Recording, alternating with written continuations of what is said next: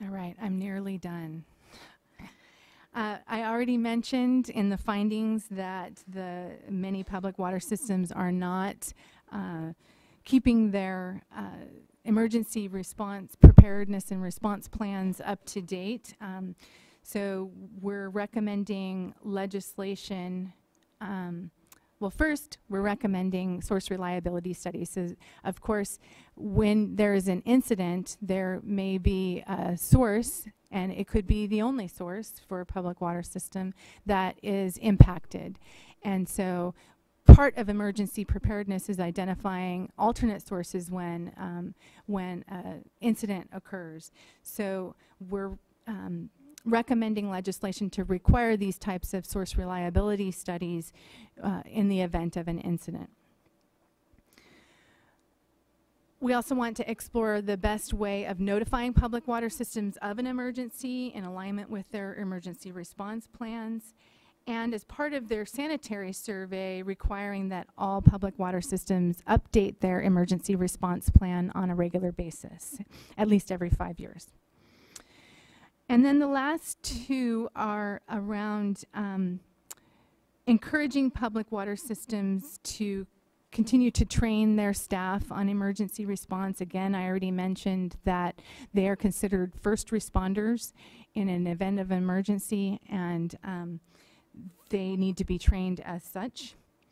And finally, encourage all public water systems to become a member of CalWarn or some other network of warning system and assistance agreements, I'll say, in the event of an emergency. And I'll give the Napa earthquake as one example. The city of Napa was not part of the Bay Area network of systems when the incident happened, but they worked quickly to get an agreement together so that other Bay Area water systems were able to deploy some of their staff to help with fixing some of the infrastructure damage that occurred during the earthquake. All right, so that's the end of the recommendations. I have just a couple more slides to round out. I wanted to give you an update on the timeline for issuing the final of the plan, where we held workshops across the state starting at the beginning of November. This is the 6th one. We were everywhere from Redding to Salinas to Fresno to Coachella just on Monday, and I'm missing one. Oh yes, Los Angeles.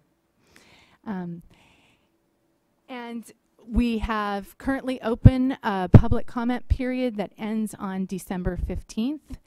And so you can provide formal comments in writing to us, and I'll show you the link that gives the instructions on how to provide that input to us. And then we'll be considering that input and figuring out the necessary changes to the plan and possibly additional recommendations that we want to include. We'll be holding a series of board briefings and issue the final plan by the deadline in June of 2015. Now, I just want to make it clear that the plan is not a rulemaking. There will not be a board hearing that adopts the plan. The board will not bless the plan. They will receive the plan just like the legislature will. So I just want to make it clear this is not a public, it's not a rulemaking process, and the board will not adopt the plan. What else did I want to say here? I guess that's it. I did want to mention that this is the sixth workshop that we've had, and wanted to just give a general overview of the comments that we've received so far before I open it up for comments from participants and stakeholders. So one of the major comments we heard is somewhat of a lack of analysis of our local primacy agency program, and the need for local primacy agencies to provide technical assistance on the ground to the public water systems that they serve. And for those of you who may not know, local primacy agencies are counties that are delegated by us to implement the Safe Drinking Water Act for systems that are under 200 service connections. There was some general concern about the recommendations to encourage or even mandate consolidation, and that consolidation is not necessarily a one-size-fits-all answer to some of the problems identified in the plan. There was some general support for exploring options for point of use and point of entry devices for treating some contaminants of concern in certain areas where possibly consolidation is not an option, for example. There was some desire to be able to weigh in on the plan before it is finalized. So everyone has seen this draft. They'd like to be able to have the opportunity to weigh in on the revised version based on comments. There was some concern expressed regarding the recommendation for a water use fee to provide operations and maintenance for some of these systems. There was another comment in general about, now that you're over at the water boards, are you guys going to do a better job of coordinating your permitting across your programs? There was general concern about the cost associated with metering and whether the cost was really commensurate with the benefit of metering. And finally, many small systems that were at our workshops really expressed the need for assistance and help, and all of the many of the recommendations we have in the plan, they were very supportive of that. So those are some of the general comments. I'm sure we'll hear many of the same flavor today, or additional ones today. With that, I would like to open it up now for comments from you all, and I think the way we'll do that is use the roving microphone, and we'll start with the ones on the cards.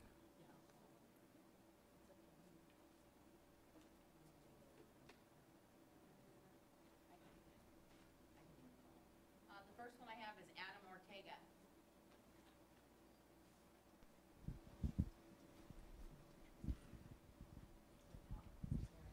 Okay, again, my name is Adán Ortega. I'm Executive Director of the California Association of Mutual Water Companies. We really want to praise the staff for their diligent work. We've been following these workshops across the state, and they've been very accommodating and pleasant to work with, so thank you.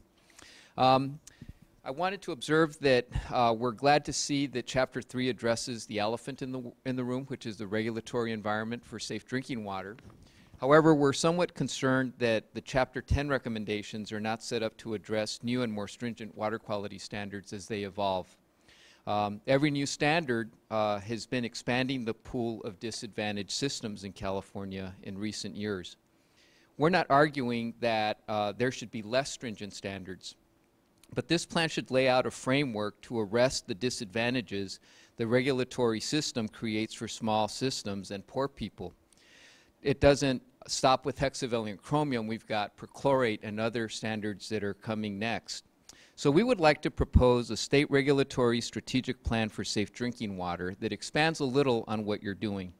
The plan would develop what we call a multi-contaminant approach, which is akin to the multi-species approach that they're using for endangered species. We know it's apples and oranges, but it's a recommendation we'd like you to consider.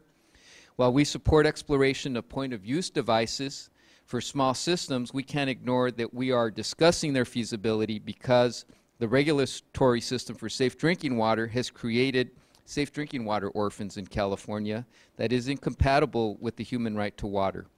This may be the only recourse in remote areas, but we should steer clear from accepting world-class drinking water standards with second-class remedies for some Californians. Nowhere is this more evident than with the second elephant in the room, which is the new 10 part per billion standard for hex chrome. You know, you have a large number of entities, particularly small systems, that are disproportionately impacted with no way of really getting revenues and monies to deal with the new standard. In fact, I saw one study indicating that the non-compliance for hex chrome will be 3 times greater than it was for arsenic. On the question of consolidation, we think the authors are right to see this as a pathway for helping systems, but we would like to urge you to look at this question from a variety of perspectives. You know, in our work with mutual water companies around the state, we've observed mutual water companies and small systems that are simply neglected, that have absent owners, that really need the state's intervention. Then we have self-managed systems that include a new class of disadvantaged persons, and these are elderly people. In many locations, you have elderly members of the board who are also responsible for operating the system. They're having a tough time recruiting new board members who would have to double as operators, and these tasks in many instances are physically difficult to perform for them. And then also, there's well-operated systems in California, mutual water companies and other small systems that are simply looking to accomplish efficiencies by combining with larger public systems or by combining with smaller systems. But we're glad that you've heard the message that one size does not fit all, and we hope that you'll also consider joint powers authorities as another avenue for looking to combine resources. And then finally, I wanted to observe that we need a consistent definition of small systems, and I think you've already been responsive to that suggestion. There are different definitions under DWR. Even here with the State Water Resources Control Board, there's a difference in terms of how you identify small systems with respect to the Clean Water Act, and then now with the Safe Drinking Water Division. Finally, we've spent considerable effort updating mutuals, our mutual water company database. We think that what you're doing with your database is called for and very strongly support the resources that you need to update your database for safe drinking water purposes. As for transparency, we will be looking for legislative remedies as well. And we hope that we can work with you instead of keeping each other guessing of what remedies we're going to be going to legislators with. And so with that, thank you very much for hearing us. Thank you. So I apologize. We looked through the number of cards that we have, and we're going to try to keep comments to 5 minutes just based on how much time that we have and the number of commenters that want to comment. So.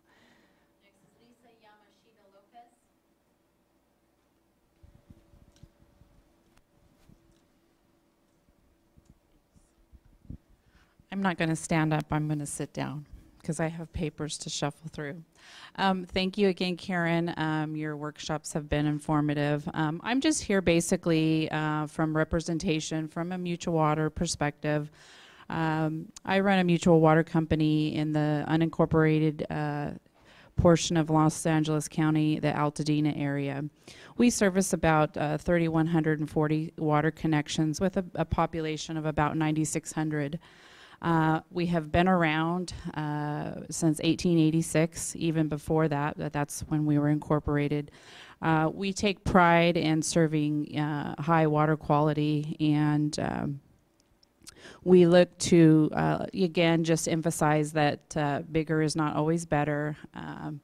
In Rubio Canyon's situation, we've provided service to the city of Pasadena for well over a year during their maintenance and upkeep of a treatment facility. So we pride ourselves in being able to help our bigger partner in that. And also want to just encourage, as you work through this, in your Chapter 8, you reference rates and high rates and substandard water. In a lot of cases, you have to really reach out to small community water systems and help them with that, and we hope that maybe this plan will provide resources and funding to help rate structures be put in place to help public water systems.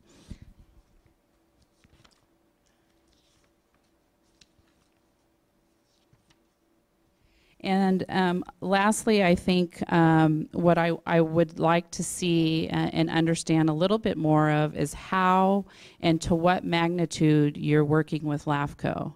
I know that LAFCO's reached out to the California Association of Mutual Water Companies, and they struggle themselves with public information and being able to do the appropriate outreach. So there needs to be more strength in that area.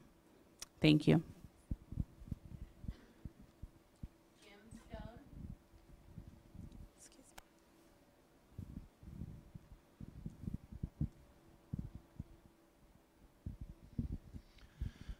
Hello, I'm Jim Stone. I'm the Deputy Public Works Director in San Joaquin County. San Joaquin County has 32 community service areas that provide water, and of those 32, 22 of them serve less than 100 customers. We also have mutual water agencies, we have small private water agencies, and I think this is a great plan, and I really think we're on the right track with consolidation in a lot of cases, but you really cannot underestimate the limitations that Prop 218 put on these systems.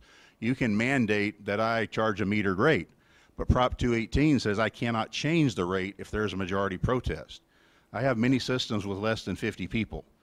This room is, you know, the majority protest is a hard hurdle to get over if you have thousands of customers. If you have 20 or 50 or 100 customers, we have systems that are affluent that refuse to pass a new rate structure because they don't want to be metered. So you can legislate it on the one hand, but if Prop 218 prohibits me from changing rates, I can't implement those.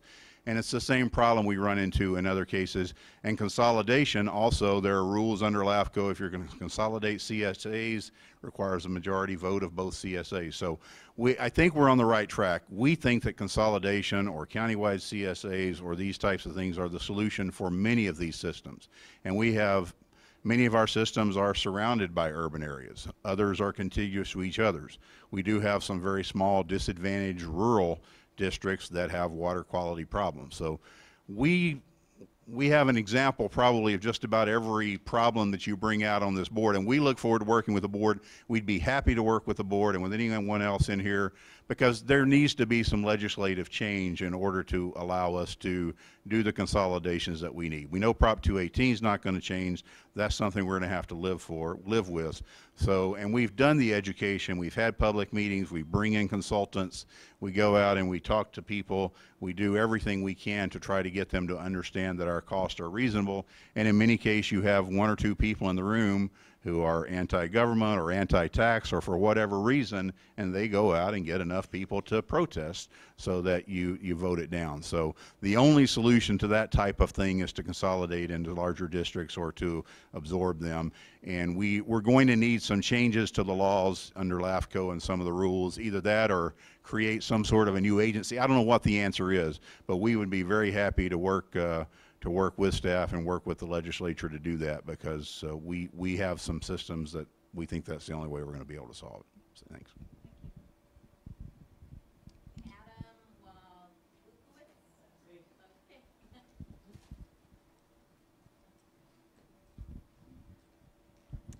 Good morning, Karen, board members, members of the public. Really appreciate this opportunity to provide, have an informal discussion about the draft plan and our review of it so far.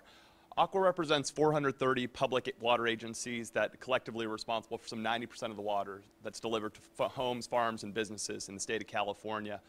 Many of our member agencies are entrusted with the responsibility of providing high quality, reliable, safe drinking water to their customers, and accordingly this plan is of great interest to both us and many of our member agencies. It's already been alluded to today, but this just so happens to be the week of our big semi-annual conference in San Diego. I wouldn't take the lack of participation by water agency our member agencies or other association representatives at this meeting as as anything less than the fact that they're down here or not up here. There's certainly a deal of interest and I guess an acknowledgement of the significance of this plan among our groups. So the development and release of the draft plan represents an important milestone for the program. We recognize that it's been a long time coming and that a lot of effort and thought went into the development of the plan. So we commend staff both on the development of this plan and on the process with which you've rolled this out. I think the idea of statewide workshops is really a great model. There's a lot in the report that and plan that we support, but given limited time, I'm down to 3.5 minutes here, I'll really focus on 2 areas of concern. The first relates to the mandate for annexation of small water systems that are within the sphere of influence of a large water system. As acknowledged in the draft plan, among regulated water systems, problems related to consistent compliance with drinking water standards are concentrated among small systems serving less than 200 connections. An essential point that was captured in both the 2012 and 2013 reports of the Governor's Drinking Water Stakeholder Group is that the best solution for each community facing challenges will differ among options that are not limited to shared solutions like consolidation. The consolidation of small water systems with compliance problems with larger systems can be a solution that would work. However, we're really concerned that the mandate for annexation included in the draft plan is simply too broad and would create new problems for water systems. First of all, as has been alluded to, by its terms, it wouldn't only apply to water systems that are facing compliance challenges or small systems that are, have water quality problems. It would apply to all systems statewide. More significantly, however, we're really concerned that the mandate would not address the barriers that currently prevent some consolidations. And there are legal, technical, and financial barriers that currently prevent many consolidations. First, liability is a major challenge and disincentive facing water districts with respect to consolidation. Water agencies need clear liability protection when annexing with existing water systems. The legislature has recently acknowledged this issue and addressed it in a limited way. Earlier this year, Governor Brown signed SB 1130, legislation which was specifically designed to allow public water agencies in Riverside County to provide necessary assistance to a disadvantaged water system that was facing compliance challenges without being held liable for for past administrative actions or operational deficiencies of the small system. Aqua supported SB 1130, and we think it's an example of a tailored solution to one of the actual barriers with consolidation that provides some promise. Second of all, mandated annexation would present significant financial challenges. Mr. Stone touched on Proposition 218 as a potential obstacle. Debt liability is also another issue associated with consolidation that is of potential significance. Finally, on technical barriers to consolidation, the draft plan in other areas acknowledges that technical feasibility is a consideration that needs to be taken into account. We just think that that should be reflected in this section as well. We support the development and implementation of adaptable approaches that can solve specific problems of communities that lack access to safe drinking water. Voluntary consolidation is certainly one tool that can be appropriate, and recent legislation demonstrates that a tailored approach to consolidation can be successful. We would urge staff to delete the mandate for annexation in the draft plan and replace it with a proposal to develop a strategy that would really address the barriers of consolidation that I outlined. Finally, moving on very briefly to the water usage fee, which is included in the draft report. We recognize the need for the development of a stable long-term funding source. In the work that Aqua had and with stakeholders on Proposition 1, we think that was manifest. As you said, Proposition 1 includes $260 for safe drinking water solutions with an emphasis on providing those to disadvantaged communities. We recognize that O&M challenges present unique challenges, but we'd really encourage the Water Board to engage stakeholders in continued discussions to identify viable safe drinking water solutions. We think the water usage fee is a tax under Proposition 26. It would require 2/3 vote of the legislature to enact, and that's a significant hurdle to overcome. On both of these major issues, we really look forward to continuing to work with stakeholders. We will be providing detailed written comments, and we hope to have suggested language on each of these points, but really we look forward to engaging both the board and stakeholders on dealing with these significant issues. So again, we thank the board and board staff for all of their efforts related to the development of the plan, and my time is up, so I will stop there.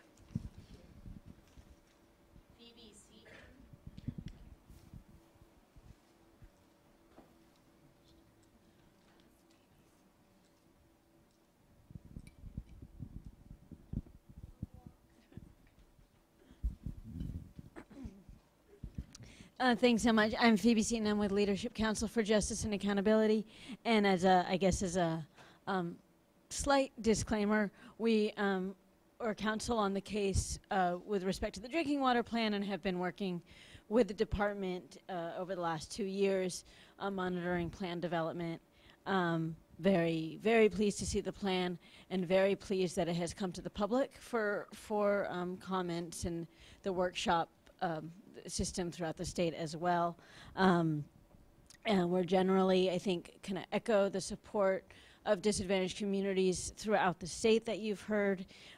Very supportive of looking for resources to support drinking water quality and access in lower income communities and among lower income populations. And a lot of the strategies outlined to identify some of those resources. We actually, might have a different concern on the mandating annexation.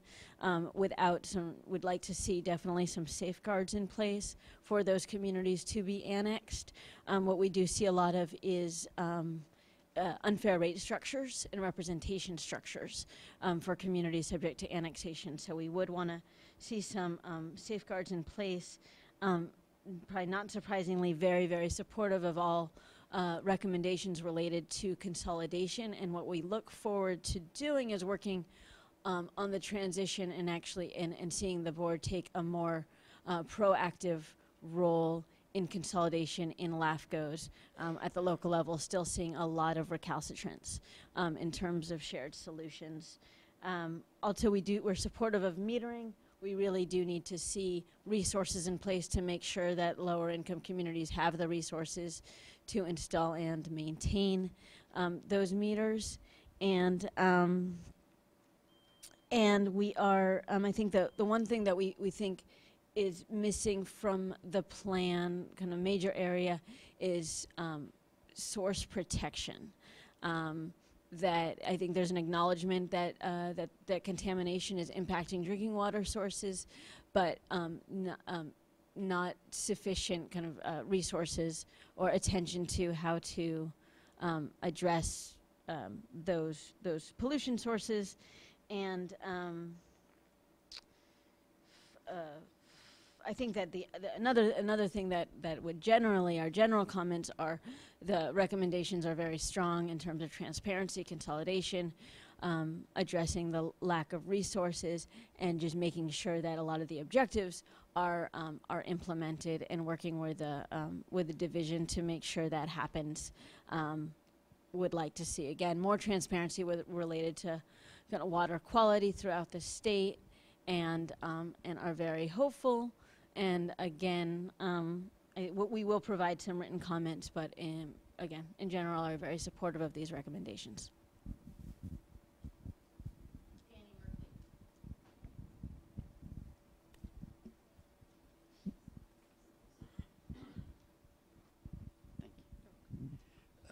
Danny Merkley, California Farm Bureau Federation.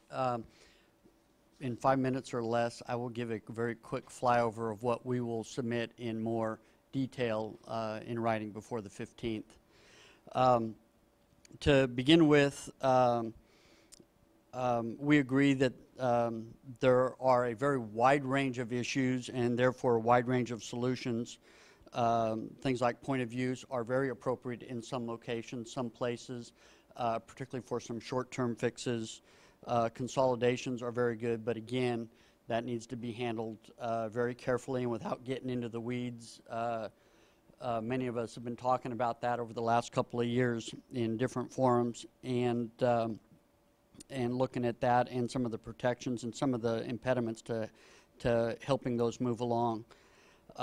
There's also obviously a very broad range of contaminants. Therefore, there should be a very broad-based funding source looking at everything from chrome-6 to naturally occurring arsenic to nitrate issues. For example, on the nitrates, they come from a variety of sources, and in most, if not all cases, they're not from nefarious acts. They're from, in the case of agriculture, applying fertilizers at the recommended rates, oftentimes recommended by some of the same universities that have done the studies in recent years on the issue, and we're learning more about that, and we do need to act. But the time to act is now. This is very serious, particularly for the economically disadvantaged communities. A new funding program is going to take time to ramp up. It's going to be encumbered with a certain amount of administrative overhead and time to get that in place. That is why we had advocated so strongly for dollars in the bond that was just passed last month.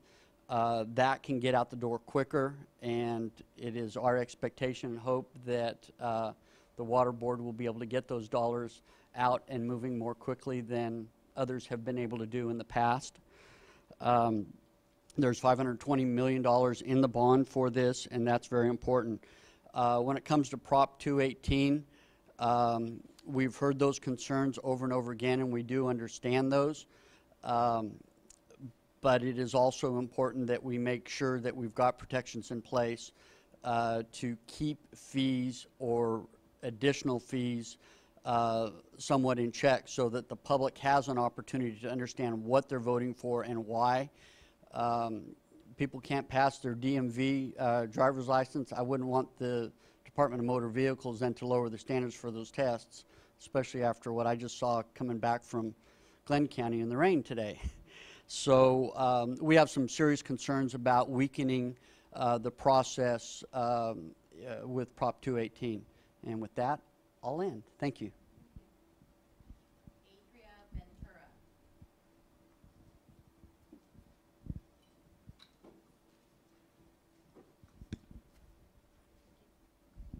Hi, I'm Andrea Ventura with Clean Water Action. I just want to make two general comments with the idea that we'll obviously put more detail into our written comments. The first has to do with the setting of MCLs. You know, we obviously are very glad to hear a lot of discussion and coverage in this report on getting funding to small disadvantaged communities, because really that has been what we think something that has skewed the setting of MCLs over the last few years. We feel that while we recognize the need to talk about health as well as technical feasibility and economic feasibility, the discussions on setting specific MCLs has been very skewed toward the money end of it, and specifically the cost of treatment, which means that we're not always setting, in our opinion, the most optimal health protective drinking water standards. And what we would really like to see is a commitment where we bring that more into balance, and we do put an emphasis on setting the most stringent MCLs as we can on drinking water standards. However, we recognize the very real need to make sure then that all communities in California can meet those standards. And so the emphasis needs to be put on finding the funding systems and bringing them into place so that low-income disadvantaged communities that do not have the proper infrastructure or the capacity to maintain those systems are able to do so. Without bringing that balance into play here, we feel that we will continue to perpetuate environmental injustice where people are not optimally protected because they can't afford it. And so that, I think that emphasis on and that discussion in this report and this, these recommendations are very, very important, and we want to work. We certainly support things like looking at groups of contaminants, at cumulative impacts, and trying to be more efficient in the ways that we address those. And we want to work with the small communities in order to make sure that they are able to meet those standards. The other thing I just wanted to mention very briefly is we would like to see more emphasis, particularly when we're talking about things like emerging contaminants, on source reduction before it becomes a problem that we have to try to treat our way out of. And you know, this is important not only for our current water systems and current contaminants that we're dealing with and sources of water, but also the new sources of water that we're going to have to look at in the future. For instance, recycled water, you know, and direct potable reuse. We're going to have to contend with the pharmaceuticals and the non-regulated pesticides and the endocrine disruptors that are coming out of personal care products that are ending up in our water systems. And one of the things that we would like to see, for instance, is just one recommendation, is having the boards consider taking more, asking for more authority to regulate those sources. The Air Board can actually regulate the use of specific products when they find that they are causing problems in certain air regions. We need to be doing the same thing at the Water Board level. There is a big movement. We have the Safer Consumer Products regulations, a big movement in this state to move away from these kinds of products, but we need the authority at the water level to start looking at source control. That's just one recommendation, but we need to look more at stopping the pollution from getting into our water systems beforehand. We'd like to see more discussion of that in the recommendations and the analysis in this report. So those are all the cards that we have. So If anyone that wanted to speak and did not submit a card and would like to speak, let us know now. Good morning. Please introduce yourself. Noé Paramo, California Rural Legal Assistance Foundation. So thank you for this workshop and the draft plan. And just a quick comment as it relates to metering and affordability.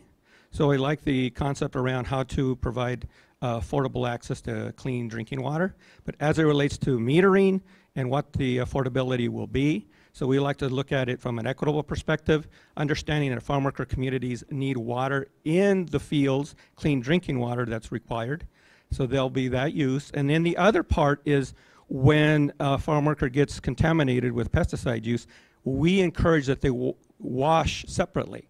So there'll be additional use of water. So those factors taken into consideration when it comes to affordability. Thank you.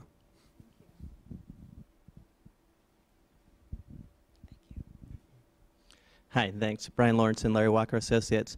So just playing on the source watershed protection comments and my earlier clarification question, I think it would be beneficial, and especially with the strengths of the water boards and surface water and surface water protection, to look a little bit more into that in Chapter 3, I think, that we were talking about earlier, especially some of the, to introduce some of the information that's and research has been done since the 1993 report, things like the Central Valley Drinking Water Policy that really looked at sources and management in the watershed.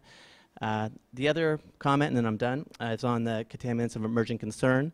And just a comment to potentially break those down a little bit. It's a broad class of different sources and different types, and sometimes when those are grouped together, the conversation gets confusing, and I think there could be more clarity on those that are of concern for drinking water. Thanks. Any more questions? Anyone else? All right, I'll give you a couple more minutes to decide and let you know that this is the link that has all of the information about the plan, including the draft plan, the notice of opportunity to comment, which includes the instructions on how to submit written comments. We've got all the workshops done, so your notices of workshops are not going to be useful to you, but that's there as well. And then that's my contact information, as well as Nick Shudo's contact information if you want to have any questions outside of the workshop today. And I want to thank you all very much for coming. This is your last chance. If you want to make a comment, raise your hand, or I'm going to close the workshop. Oh, there's one. The slides are already posted on there, and I apologize, I didn't mention that. So yes, it's all there. All right, thank you very much for coming and braving the inclement weather to come and give us your input. I appreciate it.